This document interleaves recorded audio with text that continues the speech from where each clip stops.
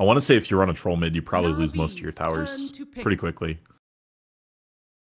So it's kind of, you say it would take a while to get up. We do tend to see more of an aggressive coddle usually coming. I know you're kind of talking about that, the idea with that with the clockwork even. But he is going to be babysitting again. Oh, middle lane, by the way. The Ice Shard's coming this time, a much better block. But it's going to be enough for an actual kill. Dendy's running away, the Orb of Venom on him. All he can do is run though, but I'm pretty sure he's dead here. He pops a fairy fire, another auto attack. Yeah, that's going to do him in. First blood comes out. In favor of Vega. There, get an early point in mana leak, just so he has a way to zone back the Darkseer a little bit. I don't necessarily mind the trade-off, especially if he's going to jungle his way to like a quick 3 or 4, because that lets General get some early levels. Clock's going to get his levels with Cogs at some point. And then once you've got that level 1, level 2 Illuminate, then you rotate top. So I don't mind it. I think it's fine. By the way, we see the power of that living armor coming through right there. Level 2 Tree of Protector, he gets that living armor. And early rotation. Yeah, he's gonna hurt. This might kill him. 28, 10, 3, 0. There's a Fatal Bonds on the entire creep wave. But it's rough for both sides. And the Warlock has so much experience for a support Warlock right now. He's level 4.5 at 6 minutes. And maybe better with the kill on General here. Yeah. Can Living Armor hold? Oh, there's the bonds again. He knows the kill. It's 100% a kill unless it's called the Shrine. No. He's like, Shrine, come to me. Doing fantastic himself. 46 and 19 creep farm. He's got the phase boots. Get more assistance from Fiber meanwhile. Middle lane, Dendy will go down. Tusk actually his way back in, but he does not know. There's 2 more here, including the Juggernaut actually. Up here. So here comes the bash initially. No, Belief Scene, never mind. Rage pop, but the Omni Slash on top of him as he's running towards their tower. Alright. He wanted to get on the TB, maybe less. And they turned that into a Sunder and turned to fight. Ooh, got the haste. Oh.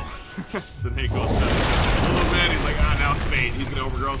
Go for the turn kill on the Tusk. Tusk doing a good job with the Ice Shard placement, actually boxing out, and his support's coming in, and Seneko will be killed off in the end. Chaotic Offering was committed for that, so yay, he's not going Midas. Oh, trying to catch right there on Seneko, but another 4 nearby than maybe expected. Jenny's playing with that ball landing, gonna get the kill on the Seaman eventually, but the Walrus punch right before. That's some good damage right there, so that Jenny has to be careful with his life. The Fatal Bond is up, but how many leashes of Penny? Oh, so Pike, he will be able careful. to back to base.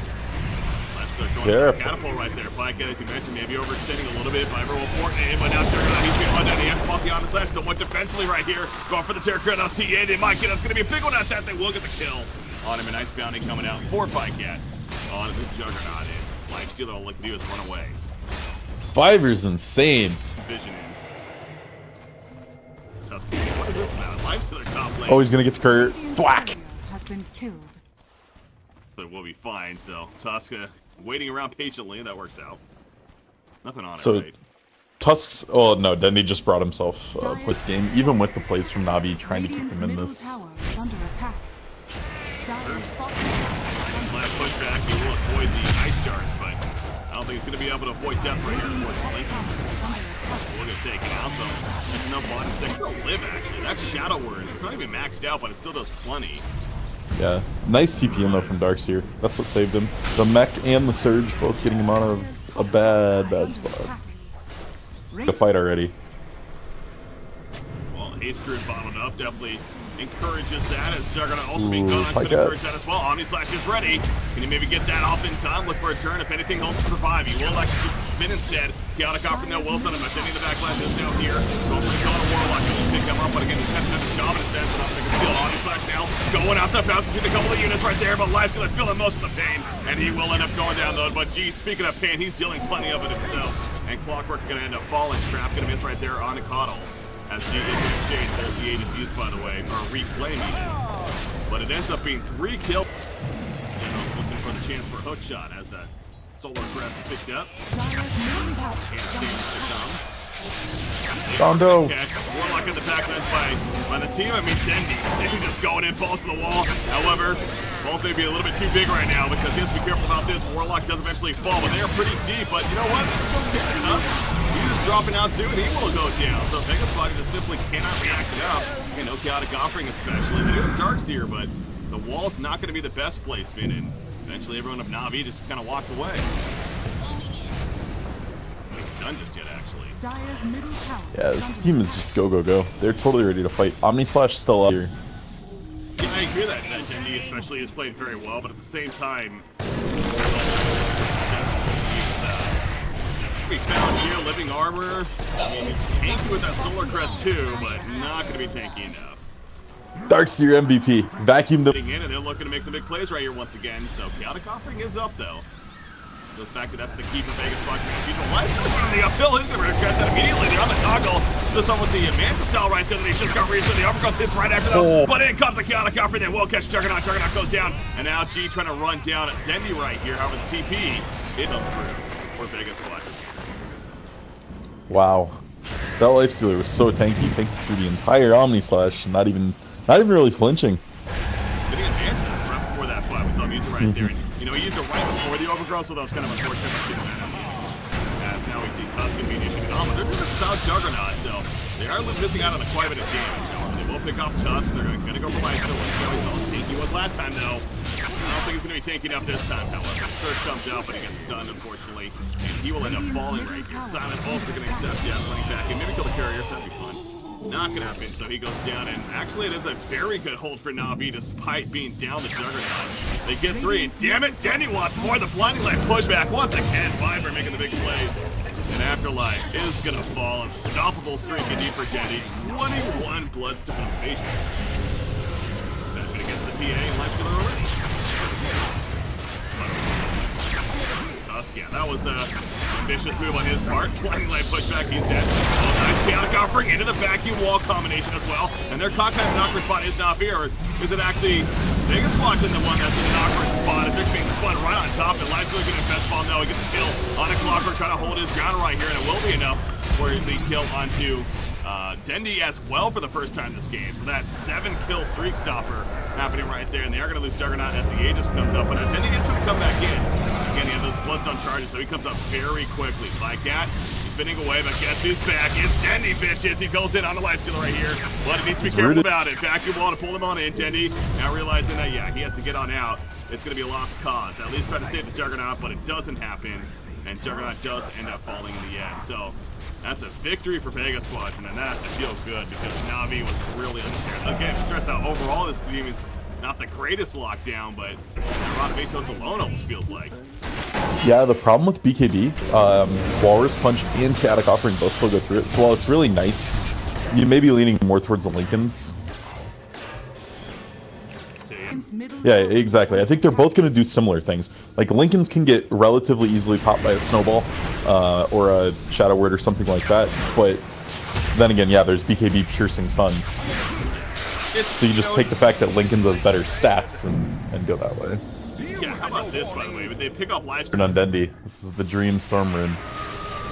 He's going to use it right here. Pop goes to TA. Is in trouble. Dust comes down. Fennell's not going to save him here. In fact, nothing's going to save him. Omni Slash committed, but again, stop here. Yeah, Orchid's up on Dendi. Keep in mind, look for him going on Warlock here. No, he is going to jump Warlock right off the bat. No chaotic offering this fight unless he can't kill him quick enough. He cannot. Remember, Cape is popped, and now will he find the chance to use it? It looks like now is the chance. There it goes down. Omni Slash was bouncing around. General trying to live now as he's running away. Overgrowth does fit in, lock down a little bit, but the chase still continues. General, though, the clock's going off. Nobody kept it a long time. Finally, Warlock will fall. And now Pycat, he's trying to run, though. Juggernaut still got his healing ward. In the background, so you see Dendi going after TA, and Dendi will get the kill on a TA. That's a key one because he's dead for 80 seconds. No buyback to get the kill on the Tusk as well. And now here comes a turn from Navi. The healing ward is put down. And Lifestealer, a couple of auto attacks. Nice armlet toggle right there. And gets the go for it. Yeah! Dendi, talk about going in, being a YOLO player himself. He will be YOLO there. And oh, Sneko! All the match comes out. And is this going to be a complete cleanup in favor of Navi? It looks like a triple kill for Dendi. He's back up to 21 Bloodstone charges. And nobody has a buyback. It's full. I mean, they're entirely full. Pycat microed that ward so well. It wasn't that they weren't trying to. It was just they couldn't get to it. What a great fight from Navi. It would have been better if they got the Warlock to start it off. He got a great Bond's Chaotic offering off, but just not quite enough. And the healing ward doing so much work. It's amazing to me that fight did go so well for Navi, considering Warlock lived the initial onslaught and actually got it. Really good placement of the Chaotic Offering. Forcing him to get said item as you're stressing is like, that's already kind of a win. Having the hero alone kind of does that. So the reason why Treant Protector is a strong. Oh, but Treant Protector getting caught right here with a couple, but out comes the Crimson Guard actually, and here comes the support now. It's Juggernaut. He can actually start running away, but Dendy, he's doing his thing in the back line. Tusk, he's dropping low himself. What a big overgrowth on 5 heroes. Oh, there's a lot of losers there. He was on his last goes off as well. And going from hero to hero. Gets caught in dark here. Now they will lose Treant Protector. Actually, Dendy's having some trouble with the life steal over here, it looks like. But Warlock also having trouble against many others. It's a falling. Blinding Light pushes TA over the ledge, but it's just not going to matter. TA goes down. Life Stealer's like, well. Go for him. Go for him. We saw what happened last time. Vortex pulls right back in, and there's the kill. And if you're Vega, I think GG is looking pretty appetizing here. Nope. They want to buy back. They want a chance. Big timing right there. The vacuum. Pulled him in, stalled him a little bit, but the last hit Jeopard here definitely sworn big one that is. But the end going to be putting that Illuminate going through, and again, you see the damage from it as well as Highcat putting in plenty of auto attacks. CA, that's a tie back for him. Life Stealer just simply trying to be that last stand effort, but it's not going to happen. GG is going to be called, and Navi will take game number 1. Yeah. I liked the draft out of Vega, I really did, but they all just needed 1 or 2 more items. Your TA needed to get to BKB, and your Life Stealer just needed to get to anything. And